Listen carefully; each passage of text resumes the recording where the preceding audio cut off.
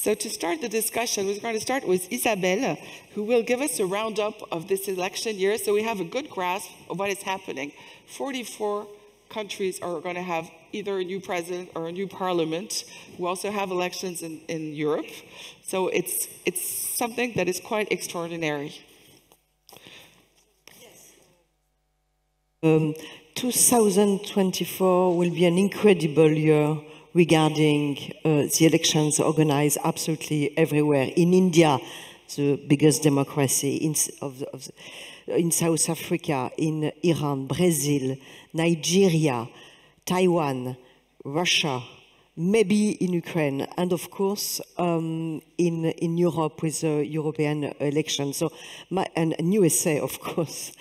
My question would be, I will try to understand if it's all this election will be a continuity or a breakup regarding the major geopolitical trends we've seen these last years in the world. My guess is that it will be continuity. Except the USA elections, most of the elections in the world will have, their results will have a very low impact on the geopolitical trends we are viewing today. Russian election, it's, no suspense. Iran election, very few suspense. Belarusian, the same thing. The majority of the autocratic regime will organize themselves to win the election. Coming to the democratic countries, even if the power, the BJP in India is challenged, there's a few chance that that the foreign policy of India, which is based on the multi-alignment, will be changed. Even which is not, for example, which is not at the moment the most probable, even if in Taiwan the DPP loses the election, and if the opposition, which is asking for an appeasement politics toward China, even if they win, and I could just come back from Taiwan 3 days ago, and it's not what is expected, you will not see from one day to another Taiwan just becoming again in the China area.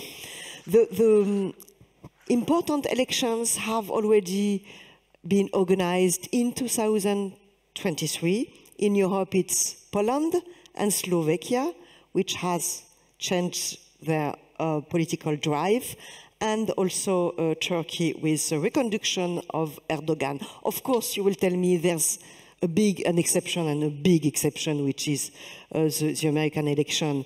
And the perspective is, if Trump is re-elected, of big consequences, first on the help to Ukraine, and second on the future of NATO. But even that is not sure, because can we really expect Donald Trump to sell off the future of the Western world by cutting from one day to another the help to Ukraine? I'm not really sure.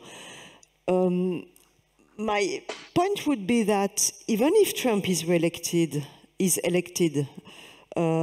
coming back next year in Washington, it will, this election will be only an accelerator to the trends, the geopolitical trends which still exist.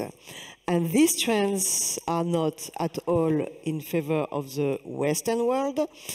If you liked 2023, you will definitely love 2024, because on the menu we have the generalization of the use of force, which month after month is replacing the rule of law.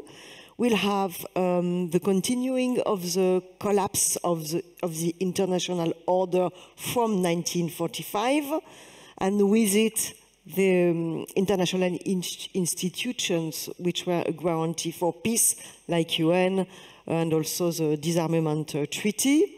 We'll also have new challenges to the Western world, the continuing of the decrease of democracies, and the augmentation of the autocracies.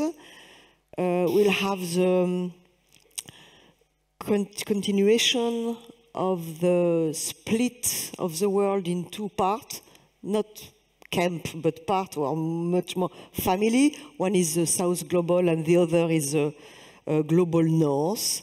And whatever the election, the result of the election will be in India, in South Africa, in Russia, even if the States this time will continue and will be boosted. So for me, as a Western journalist traveling all around, more than the elections, the determining influence on the geopolitical trends in 2024 will be who's going to win the war between Russia and Ukraine, and secondly, what will be the consequences of the war between Israel and Hamas.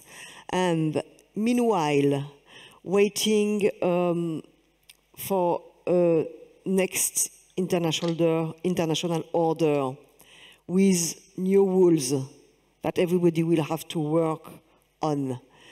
The previous one will continue to collapse, and we'll have more crises to come in this world which is becoming a jungle.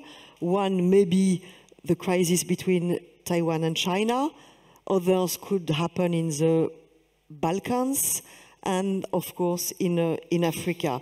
I will end by a sentence of Joe Biden. Yesterday he was having a conversation with the president of Chile, and here's what he said. He said, in my view, there comes a time, maybe every 6 to 8 generations, where the world changes in a very short time. Here we are, and I think what happens in the 2-3 years are going to determine what the world looks like for the next 5 or 6 decades.